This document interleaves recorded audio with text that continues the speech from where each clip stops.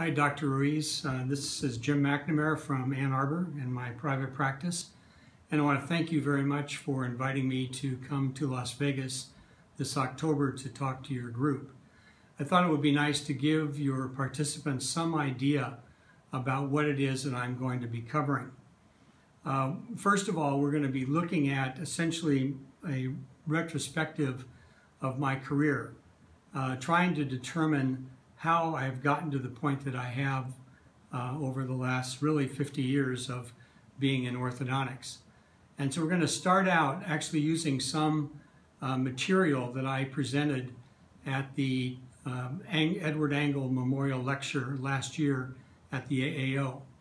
And so I'm going to go through starting with my education and then going to Michigan, carrying out the monkey studies, then talking about the Frankel appliance and how that led into the Bionator, into the Herbst appliance, and so on regarding Class 2 treatment. We're also going to be talking about the development of the bonded expander and then subsequently the lower Schwartz expansion appliance, both of which we use very routinely in mixed dentition treatment.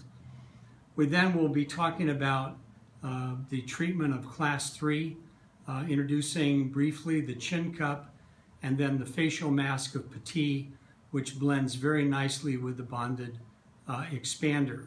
We'll talk a little bit about some of the controversy, including temporomandibular joint problems that I was involved in as an expert witness in the 1980s.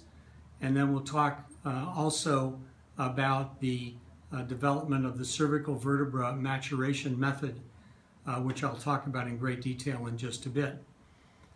From there, we're going to be talking about the twin block appliance, the Pendex appliance, TADS, and then CBCT, and then most recently, I've been dealing with the carrier motion, not only for the correction of Class 2, but also for the correction of Class 3, even in adults, which is one of the most exciting things that I've seen in quite a while.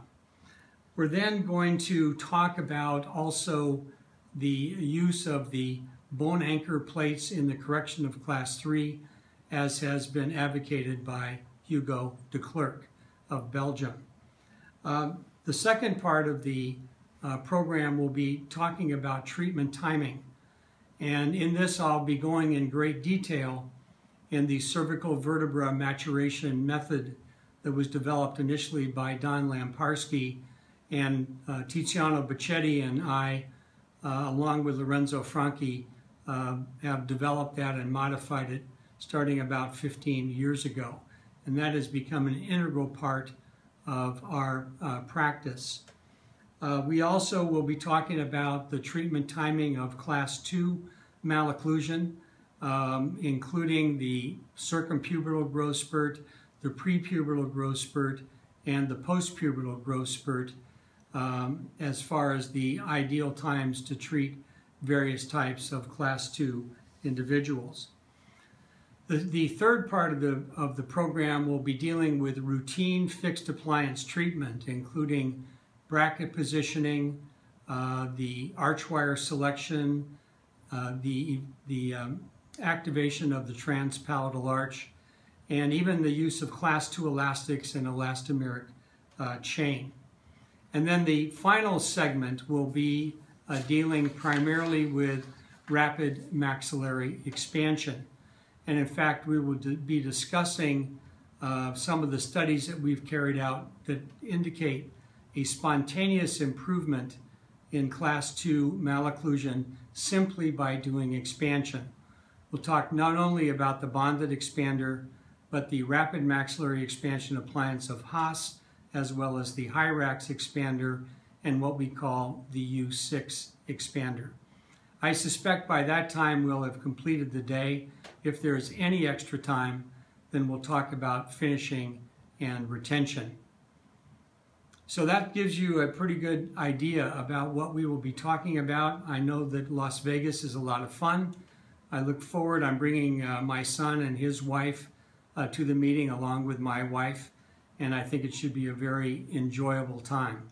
So I hope this tape would encourage people to come to Las Vegas, enjoy the views, and maybe learn a little bit of orthodontics and dentistry, not only from myself, but from Jerry Sampson and also from Jeff Okeson.